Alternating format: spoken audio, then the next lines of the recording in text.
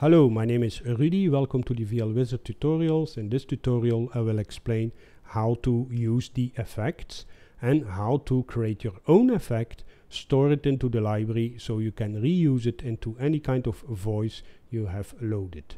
Let's go for it. We open the voice browser and we load the voice. Voice gets loaded into the VL70. I'm gonna listen to it. I take my Win controller.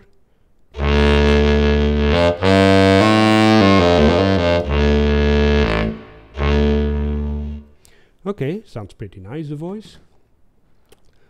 Now I'm gonna have a look to the effects of that voice. What you see here are the effects that are coming with the voice that we have loaded into the VL Wizard. If you want to change that, click on that list here. And you have here predefined effects.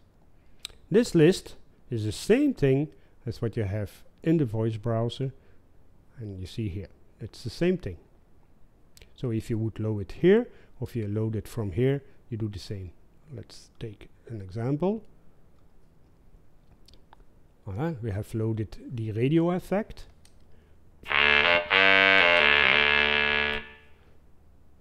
And let's do that here.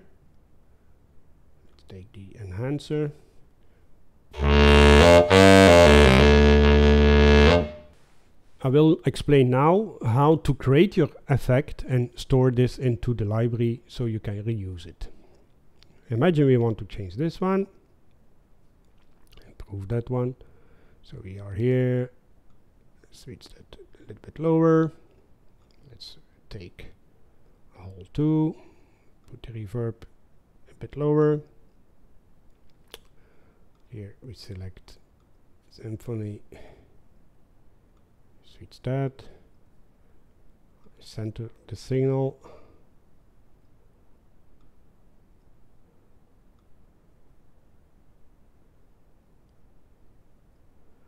okay, and then remove or put the levels a little bit lower.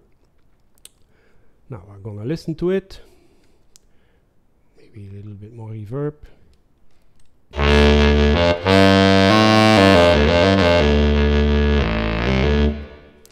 Okay, imagine that you have this effect and that you want to reuse that for other voices. The way to do that is simple. Go to the field category here, click into that, remove this and change that into FX. Okay, give it a name that you recognize. Let's call this Boost 09 and then give it an element name called effect or something like that. Can be anything. And here my comments for my new great effect. Okay, then you go here, click this button. Imagine we want to save it into the favorites library. Voila, favorites in the category effects. You see now Boost 09. You see here as well the little dialogue appearing. Just to confirm that it was stored. The important thing is to understand that if you have a voice stored under a category called FX, then the library will only load the effect parameters into the editor, nothing else. So not the element and not the common parameters, nothing else, and only the effect parameters. So you could create an effect category into any kind of library you want. So that's an interesting thing to improve or to organize yourself. Okay, we have created here this effect. Let's now take another voice and we gonna see what it does when we load that effect. Here I have another voice. Let's just play it.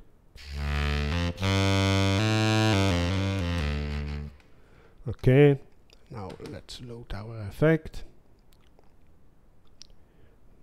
Here we had Boost 09.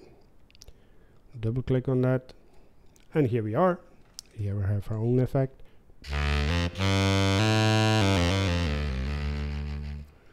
Okay, voila. I think you get the picture. So if you want to create a separate voice or an effect voice, here the first thing you do is change the parameters of the effect editor. Then go here in the category and change that to effects, and then press this button and save it into any kind of a library. Voila. I think that's it. Up to the next tutorials. If you have any question, just let me know, drop me in a little email, and I will see how I can put this into a new video. Bye.